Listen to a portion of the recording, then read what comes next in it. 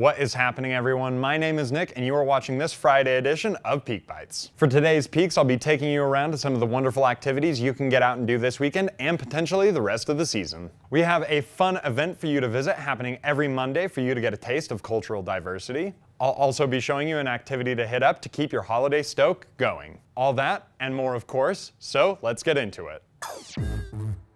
We are lucky enough to have some amazing cultural diversity in the Salt Lake area, and even luckier that we have some awesome ways to celebrate that great cultural diversity. Mondays in the Park at Liberty Park is a great way to go out and celebrate our melting pot of cultural diversity, and it is happening every Monday. This event features a variety of traditional music and dance performances, all from a multitude of places. From South America to Mexico, Vietnam to India, this event will give you a great look into the arts of many different people. And you can witness all of these wonderful performances outside the Chase Home Museum in the beautiful Liberty Park. It is a bring your own seating event, but every performance and night is free and open to the public, so just bring a folding chair and you are good to go. You can visit artsandmuseums.utah.gov to see a full list of performances and when you can go see them. And we hope you get out and enjoy Mondays in the Park soon.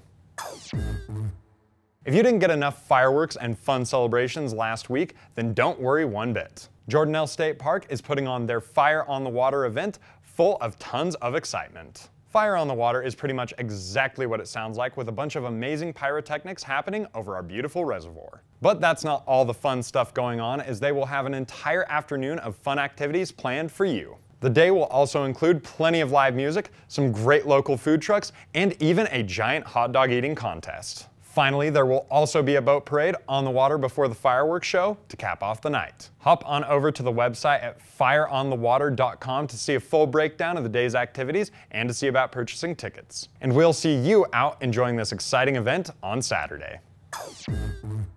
That is not the only thing going down this weekend, and to prove it to you, here are some fun things going on that you can join in on. Interactive Flick is putting on their Movie on the Water event, where you can go and float and be entertained by this Saturday's feature, The Meg. The Obon Japanese Festival is happening Saturday as well, hosted by the Salt Lake Buddhist Temple, for you to get out and experience some authentic culture. For you fans of classic cinema, E.T. the Extraterrestrial will be played at Park City on Saturday night, accompanied by a live score performed by the Utah Symphony. And finally, Monster Truck Insanity is going down Saturday night at the Lehigh Roundup Rodeo for you to get your fix of huge entertainment. As always, I hope you have a fun and safe weekend enjoying some of these things.